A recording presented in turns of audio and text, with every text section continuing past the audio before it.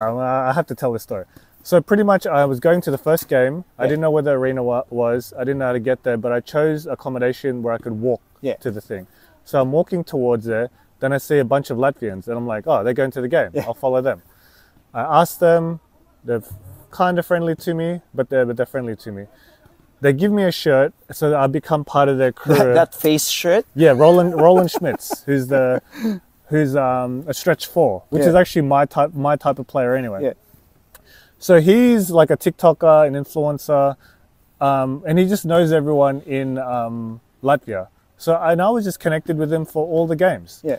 And he would make recap videos every day. So I was in every recap video. I was in 6 of the 8 recap videos because I was with him for Jakarta and Manila. And so there's one moment, maybe game 3 against Canada, I think. We would do the rounds at halftime.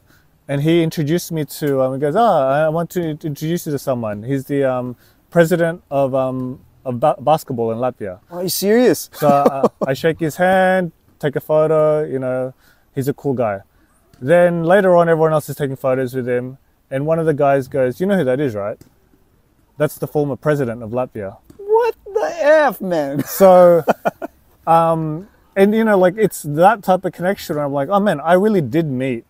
So he's just friends with the former president of Latvia. That's right. Who is also the current president of basketball in Latvia. It's amazing. But he's just connected, and he's just Grumul's is just a down-to-earth guy, and I'm like, this is who I want to be, and this is who I want to meet and connect with. Exactly. People who are just like, you're a fan, I'm a fan, I'm a person, you're a person.